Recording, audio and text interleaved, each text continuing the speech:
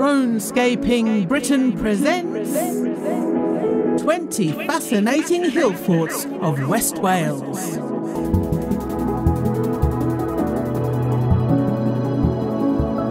Welcome to Dronescaping Britain's Hill Forts of West Wales.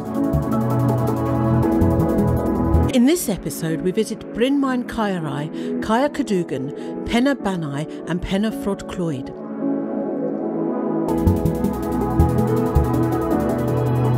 If you enjoyed this video, be sure to like, share, subscribe or click the bell notification icon to be notified when the next episode is posted.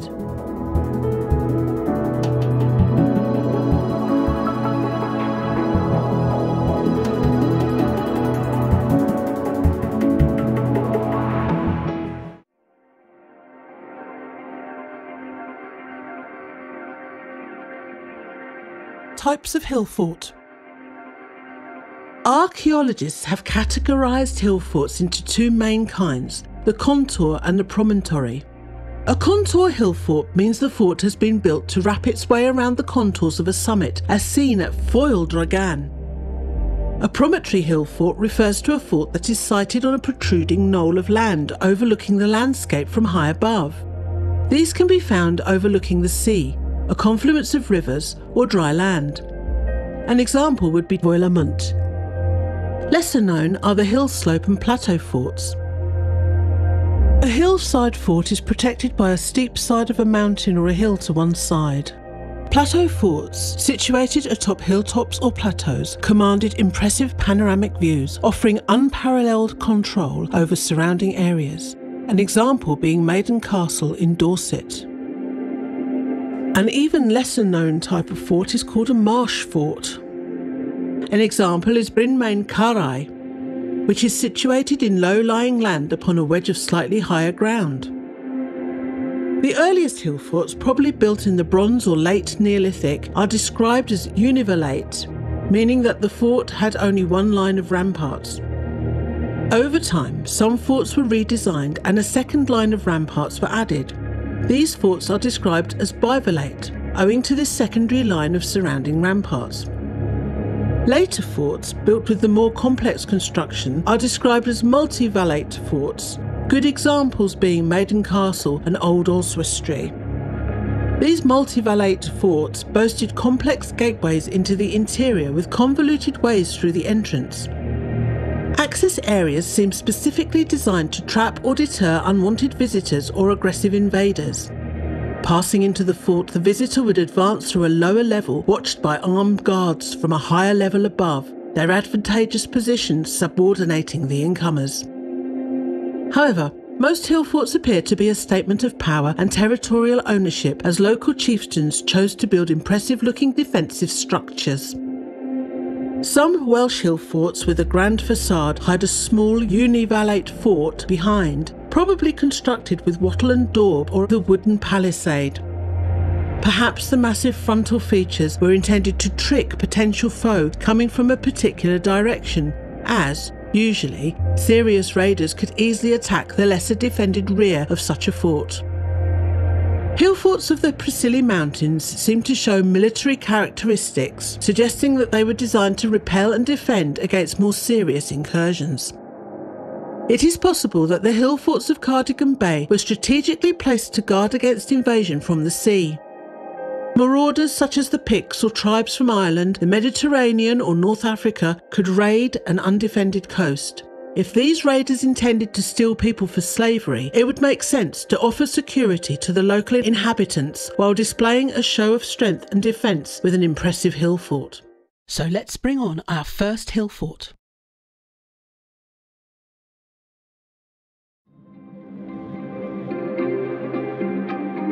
WA 4344 Bryn Mawr Caerau, Cethlan, Ceredigion.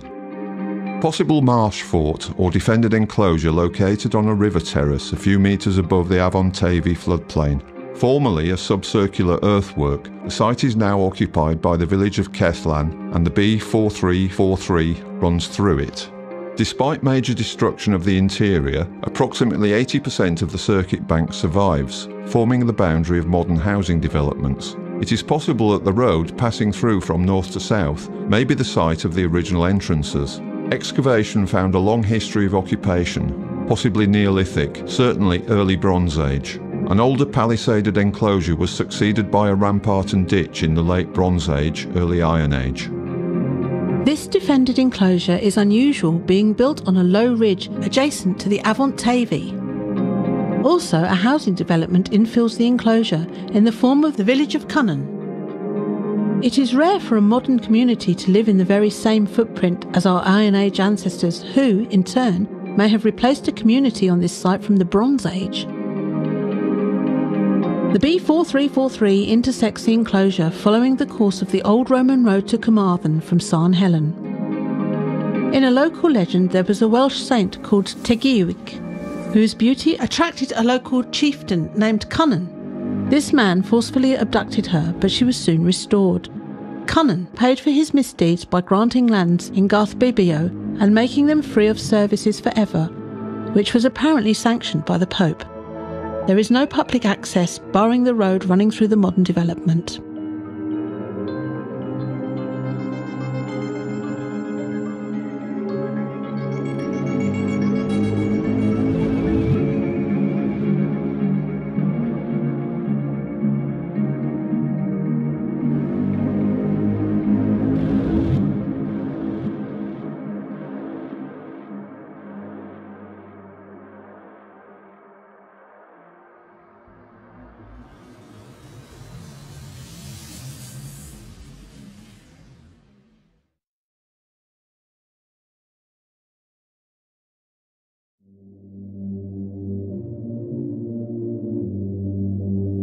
WA2309 Caer Cadogan, Cethlan, Ceredigion.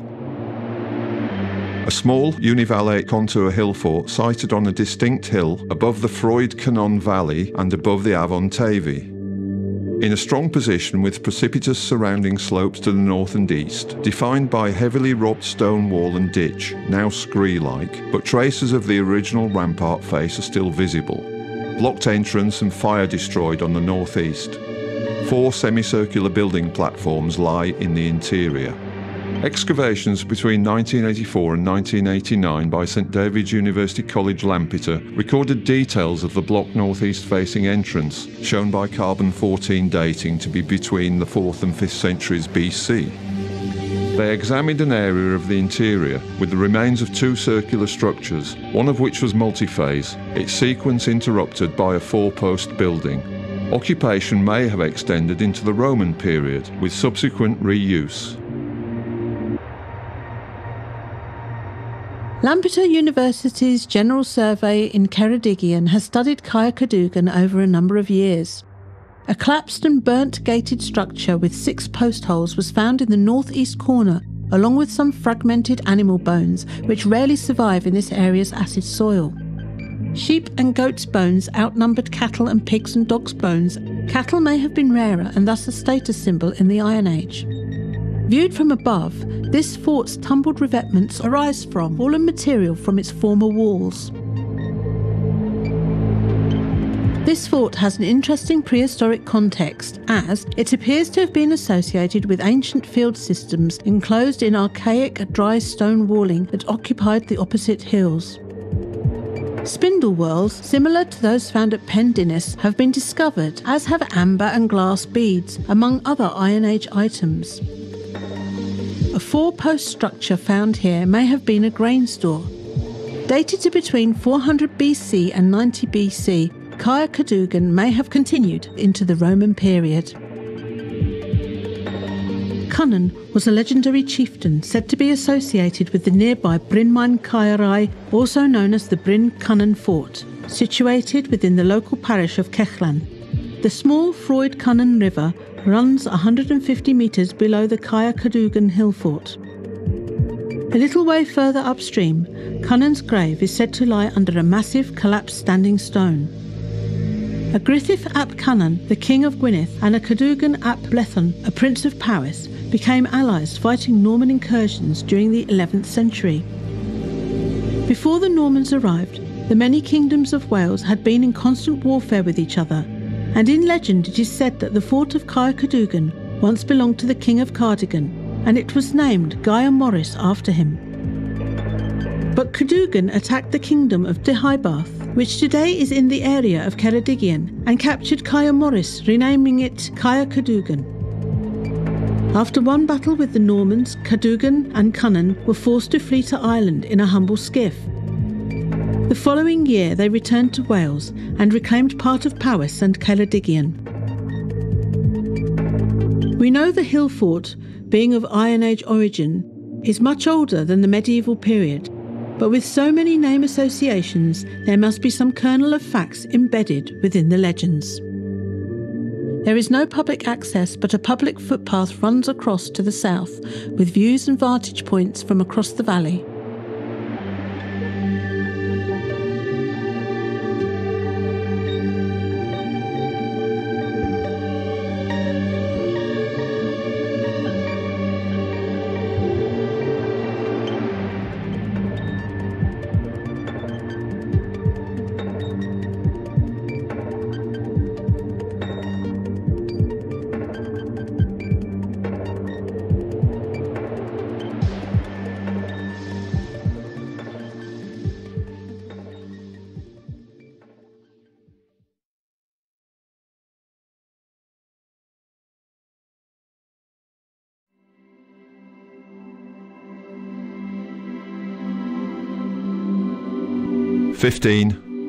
WA2341 Penabannai, Ceredigion. A narrow, elongated, univallate partial contour hill fort sited on a prominent steep-sided spur above the headwaters of the Avon Tavy above Strata Florida Abbey. It has a single bank around most of the circuit, apart from at the northern end of the complex, and a strong oblique entrance, which has two additional banks up to 4 metres high with corresponding ditches.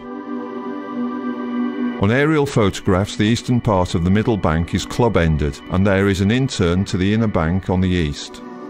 Minimal investigations, undated. This hill fort is one of several that seems to ring the Cors Caron bog. Sitting on a high outcrop overlooking the lower part of the huge peat bog, Penabannai was probably built when the bog resembled a lake. Penabannai also overlooks the medieval ruins of Strata Florida Abbey, 1 kilometre to the east, whose monks probably regarded the hilltop ruins as remains from a pagan past. The monks themselves held wool fairs locally near Fair Ross, 1 kilometre to the north. And 14th century wool was exported from this area through Carmarthen to Europe. The ruins of the old summer homes, or havotae, of the abbey's shepherds still survive in the mountain landscape.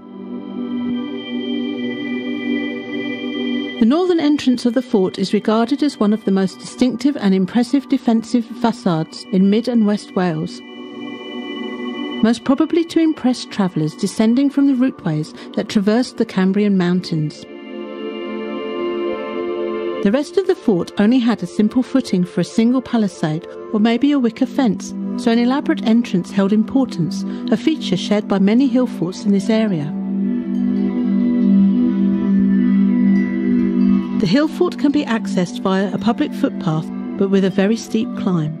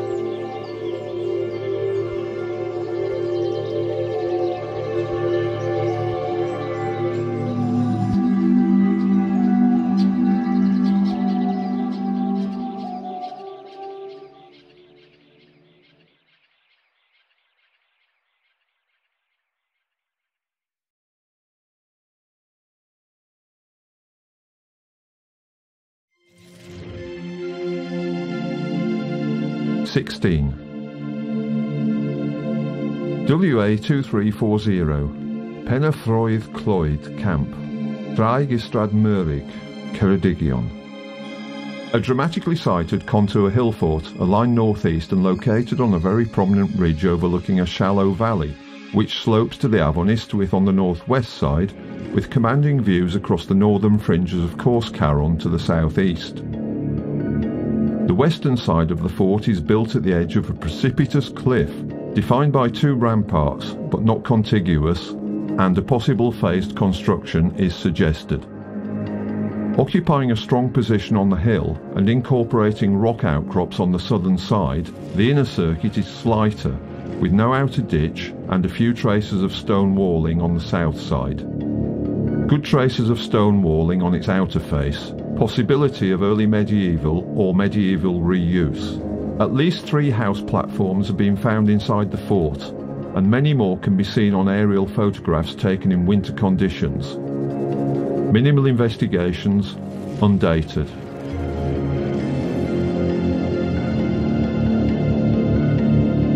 This stark, commanding hill fort sits on top of a peak overlooking Cors Caron to the south, around 2 miles northwest of Penabannoi. The camp stitches were cut deep into the bedrock, and the profile of the fort seems to reflect a northeast and southerly aspect, whilst the west side of the fort is defined by a steep cliff. Many hut circles, suggesting a large community, occur on this monument. The scree falling down the steep west side slopes may be the remains of stone walling.